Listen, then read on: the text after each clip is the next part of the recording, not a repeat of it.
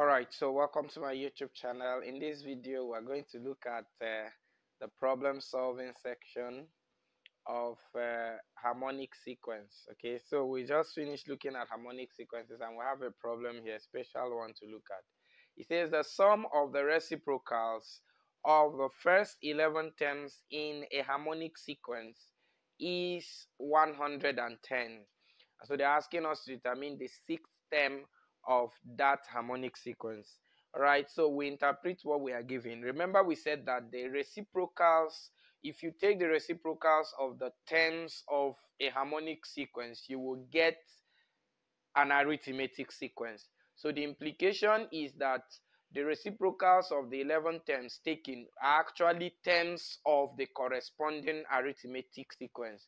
So what it means is that the sum there is actually Sn, which is the Sn of arithmetic sequence given as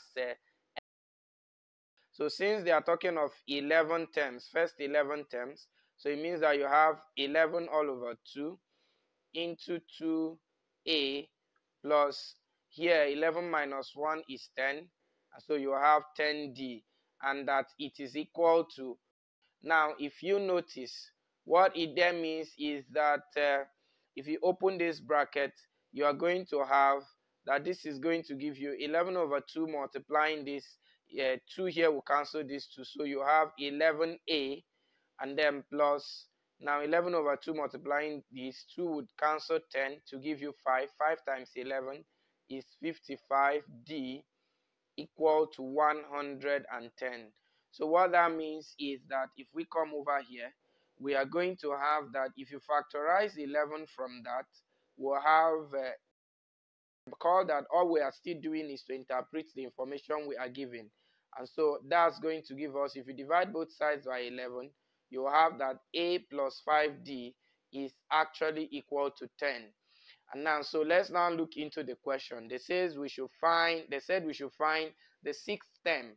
Now, by definition, what is the sixth term of an AP?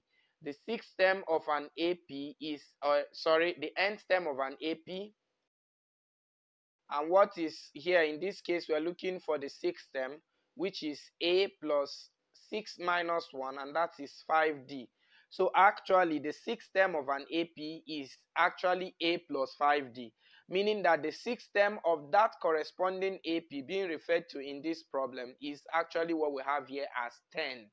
And so it means then that to now get the sixth term of the HP, which is what they're asking us, all we need to do is to take the reciprocal of this sixth term. So recall I said we should represent the terms of the HP with capital T.